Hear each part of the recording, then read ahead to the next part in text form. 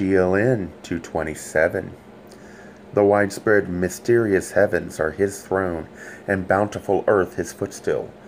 No structure man could build would contain him. Did he need a residence? No place built by the hands of man could compare with that which his hands could erect. There is nothing on earth that man can give God, which could add to God's glory or increase what he has. The only acceptable sacrifice man can offer is service to the will of God, and God's will is that man should spiritualize himself and improve the earth. To offer goods or money as a sacrifice is an insult to God. It is shirking the needful effort, evading the necessary duty and obligation.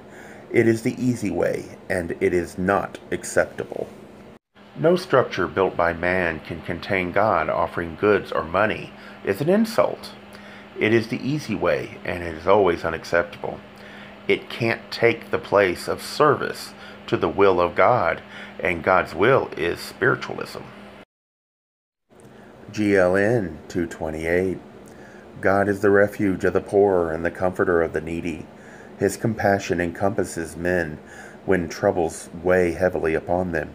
Yet tribulation and adversity, sorrow and suffering are not to be thought of as needless burdens imposed upon the difficulties inseparable from earthly life. They are things of value which open the eyes to truth, tempering the spirit as iron is tempered in the flame. While God is the refuge of the poor and comforts the needy, the tribulation and adversity is necessary. Sorrow and suffering is not to be thought of as needless.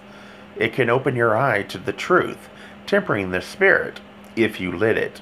In other words, you need to learn from it.